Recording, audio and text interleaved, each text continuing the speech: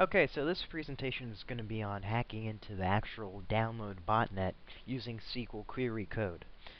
Before we just, injected our shell code and actually didn't really execute any queries.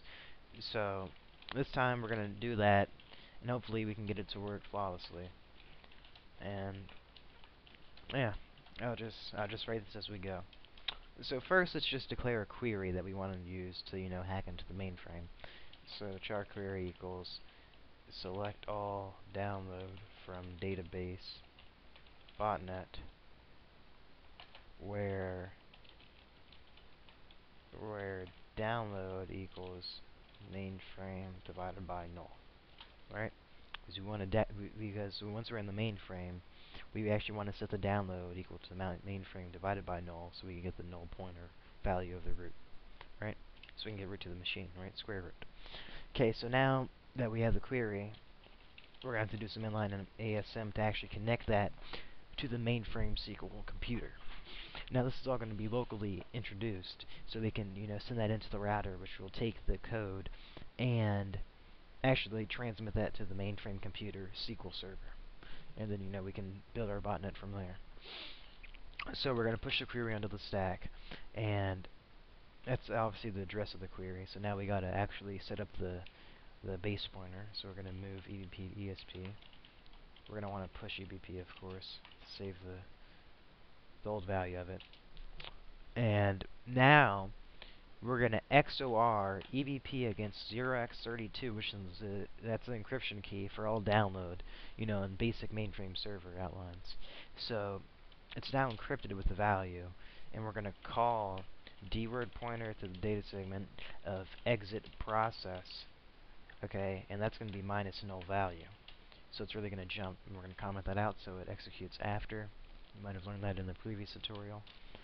Now that we've called exit process, we are really connected to the router right now, so we can actually include our WinSock and stuff up here so we can connect. I mean, we're already connected, so we can send stuff. So now we can actually push the query, but we're going to push a dword pointer to it.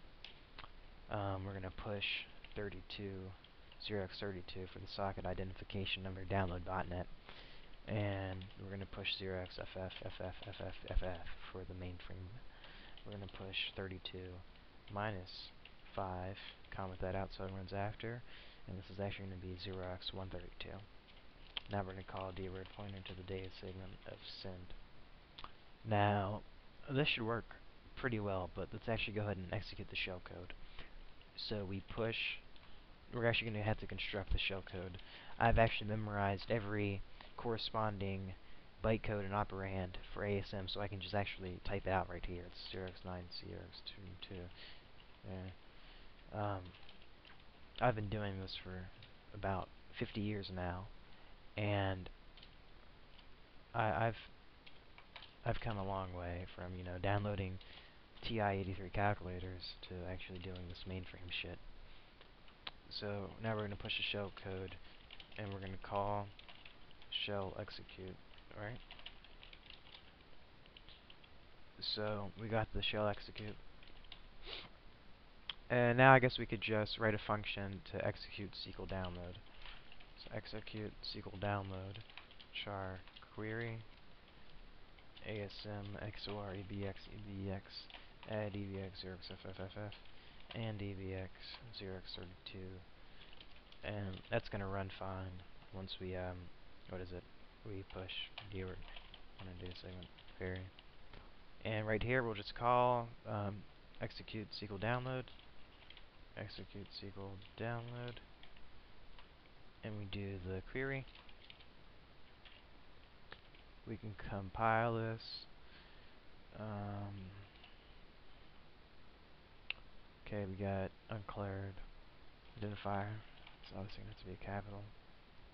We have a new line and constant here. I forgot our... Alright, so it's...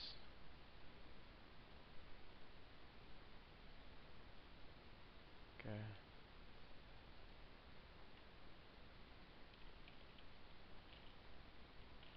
Give me 1 second to open this. Vista's obviously not meant for downloading mainframes.